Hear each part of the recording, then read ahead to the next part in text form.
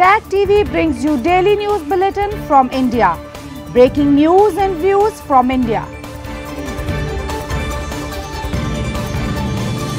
You're watching South Asia NEWSLINE and here are the top stories we are tracking for you on Thursday, the 10th of October.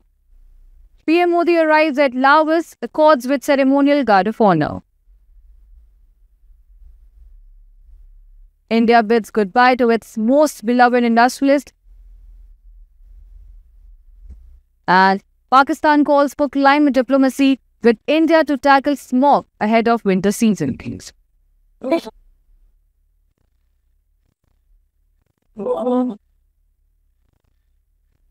And now for all the details. Indian Prime Minister Narendra Modi on Thursday embarked on two-day visit to Laos, where he will be attending the 21st ASEAN-India and the 19th East Asia Summits. Upon arrival, the Prime Minister was welcomed by the Minister of Home Affairs of Laos, Viliawong Bodhkam, and was also accorded a ceremonial guard of honor. The Prime Minister Narendra Modi also witnessed an episode of Falak Phalam, the Lao adaptation of Ramayana. He interacted with the artist and also posed for a picture with them. He also participated in a blessing ceremony by senior Buddhist monks of the Central Buddhist Fellowship Organization of Laos. PM Modi is expected to hold various bilateral meetings on the margins of the ASEAN-India Summit and the East Asia Summit.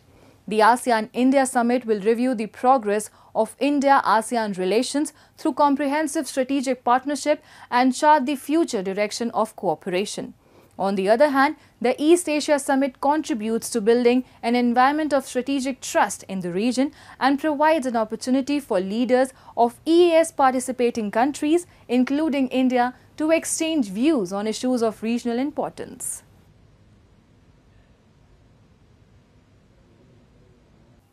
India on Thursday bid farewell to veteran industrialist and Tata Group's chairman emeritus Ratan Tata, who passed away on Wednesday night. 86-year-old industrialist, who ran the conglomerate for more than 20 years as chairman, had been undergoing intensive care in a Mumbai hospital. Reliance Industries chairman Mukesh Ambani and his wife Neeta Ambani paid their last respects to the iconic industrialist, who will be remembered for generations. Maharashtra Chief Minister Eknath Shinde also announced a day of mourning on Thursday to honor the legendary industrialist and philanthropist. Among India's most respected and loved industrialists, Ratan Tata took Tata Group to new heights and touched the fabric of the nation through his contributions across different areas, including philanthropy. Condolences have poured in from politicians to Bollywood actors.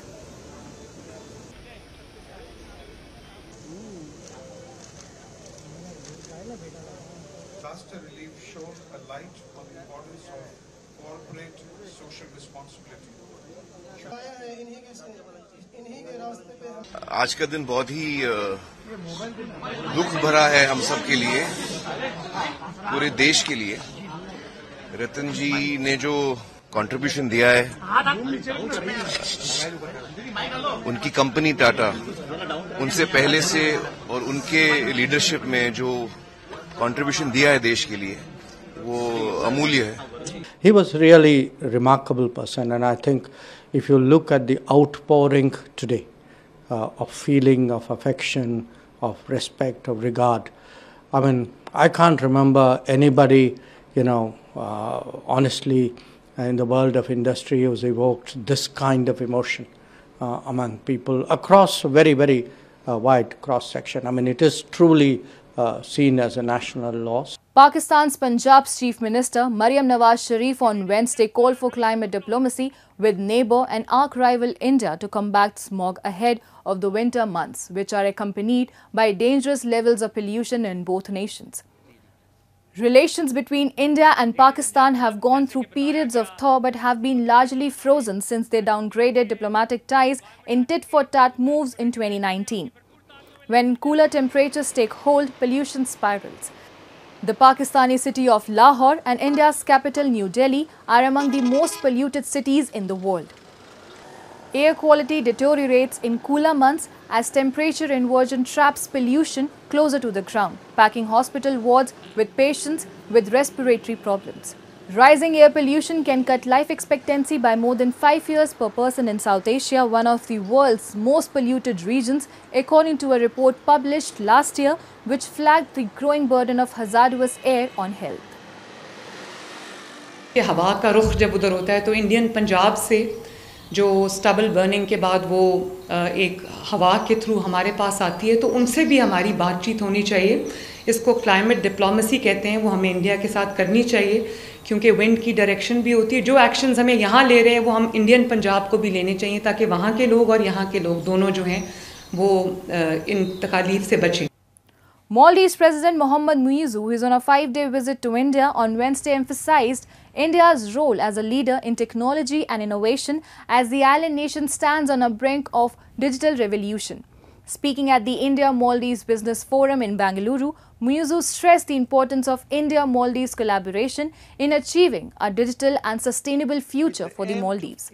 He highlighted the integration of digital financial services, the launch of the RuPay card, and the Maldives' commitment to climate action and multilateralism. He further stated that his administration's efforts to expand the digital economy through the launch of the Maldives Creative Economic Strategy aimed at revitalizing technology-driven industries as well as arts and media. Muizzu later expressed his gratitude to the Government of India, the Indian business community, and all those involved in making his visit a success. This is the second time Muizzu is visiting India this year after attending the swearing-in ceremony of Prime Minister Narendra Modi earlier this June. The United Nations Office for the Coordination of Humanitarian Affairs on Wednesday emphasized the urgent need for approximately $603.5 million to support critical winter preparedness activities in Afghanistan. These funds will address essential needs such as shelter upgrades, warm clothing, and supply pre-positioning to assist vulnerable communities ahead of the harsh winter season. The funds will be used to upgrade shelters, provide warm clothing, and pre-position essential supplies before the onset of harsh winter conditions. The focus is on addressing the needs of the most vulnerable communities to prevent severe hardship during the cold season. The report indicated that to implement the plan, $603.5 million is urgently needed to support key winter preparedness activities such as upgrading shelters and providing warm clothing. Before the harsh winter weather cuts off access, an additional $104 million is required to pre-position supplies, particularly for food and livelihood assistance. The urgent funding required for winter preparedness highlights the growing need for international donors to step up their support, especially as Afghanistan faces a colder, harsher winter this year. Failing to meet these financial needs will likely lead to severe humanitarian consequences. Over 20 Chinese nationals suspected to be involved in cybercrime have been arrested from a suburban area near Colombo, where they were staying without a valid visa. Acting on a tip-off, police raided the hotel and seized 5 laptops, 437 mobile phones, including 2 iPhones, 17 routers and other accessories, all materials suspected to be linked to potential financial frauds, local media said, quoting police. Earlier in the week, 30 Chinese individuals and 6 others were taken into custody in connection with similar activities in the same region.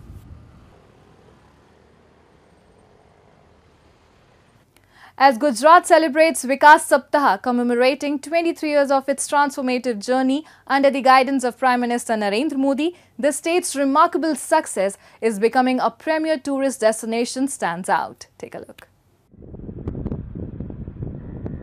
As Gujarat celebrates Vikas Saptaha, commemorating 23 years of its transformative journey under the leadership of Prime Minister Narendra Modi, the state's remarkable success in becoming a premier tourist destination stands out. During his tenure as Chief Minister from 2001 to 2014, Modi showcased Gujarat's hidden gems to the world, launching the Khushbu Gujarat Ki campaign in 2005 to boost tourism. He emphasized the development of an ecosystem to connect major tourist attractions through improved infrastructure, facilitating a seamless experience for visitors. This initiative sparked a surge in both domestic and international tourism. Festivals like Ran Utsav, Navaratri, and the Tarnetar Fair gained national prominence, establishing Gujarat as a vibrant tourist hub, a momentum that has only strengthened since Modi became Prime Minister in 2014. Gujarat boasts numerous national parks and wildlife sanctuaries, with Gir National Park serving as the sole habitat for the majestic Asiatic lions. As Chief Minister, Narendra Modi championed conservation efforts by implementing anti-poaching laws and enhancing infrastructure. The Khushbu Gujarat Ki campaign further elevated Gir's profile, drawing ecotourism and wildlife enthusiasts from around the globe. Today, Gir's rich ecosystem and its thriving population of Asiatic lions make it a premier destination for jungle safaris and nature lovers, offering unforgettable experiences in the heart of nature. हम गर्व करने जैसी बात है कि world में ऐसा world life है जो और कहीं भी नहीं दिखती है, जो हमारे गुजरात में यहाँ सासनगीर में है.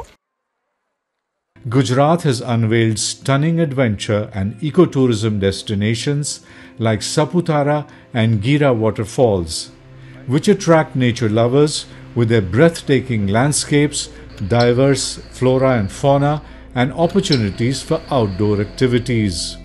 In addition to its natural beauty, the state's rich cultural heritage, showcased through majestic forts, intricate stepwells, and ancient temples, captivates tourists with its vibrant historical tapestry. The development of the Sabarmati riverfront and the launch of the Akshar River cruise in Ahmedabad have further enhanced Gujarat's appeal, offering unique experiences along the scenic river. The Statue of Unity, inaugurated by Prime Minister Modi as the world's tallest statue, stands as a tribute to Sardar Vallabhbhai Patel's legacy. This symbol of unity and national pride draws visitors from across the globe, further enriching Gujarat's cultural significance.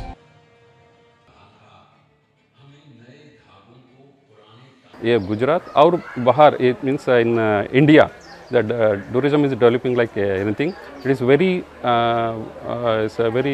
open to all world to visit our these tourism places.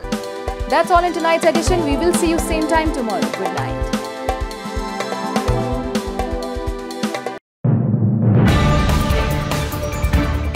Tag TV brings you daily news bulletin from India. Breaking news and views from India.